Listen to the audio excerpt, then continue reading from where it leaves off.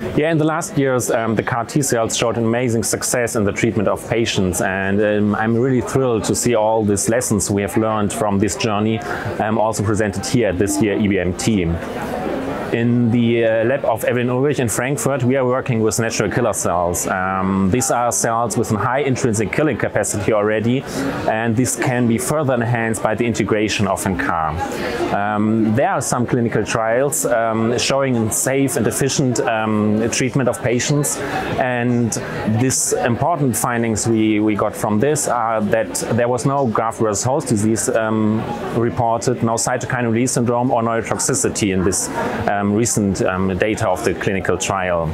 So we are convinced that natural killer cells are a very innovative and promising cell type for NK cell therapies. Most of the clinical trials are using viral vectors, and there are still a safety concern, as this can generate mutagenesis in the genome, and they have a high cost of production for the viral vector batches, what also was discussed here at the EBMT, and there are also high regulatory demands required for the production of viral vectors.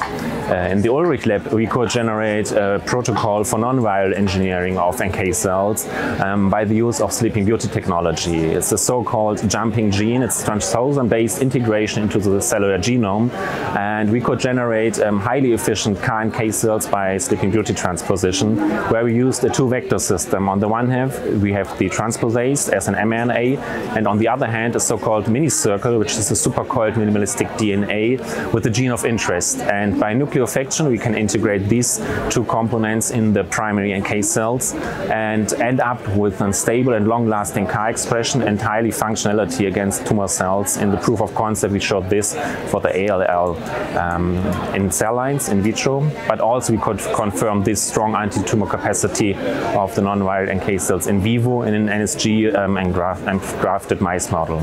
We also addressed the safety of this Sleeping Beauty technology, and we compared therefore with the classically used lentiviral production of NK cells, and we could show that the integration frequency was significantly higher in so-called genomic safe harbors. These are regions in the genome which are defined to be kind of safe in a more general way of speaking, and the integration was significantly higher compared to the lentiviral transduction of CAR-NK cells.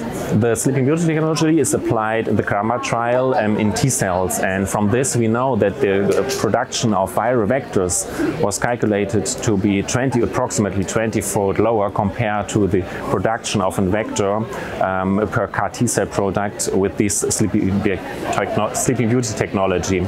And we assume that this will also be the case in NK cells.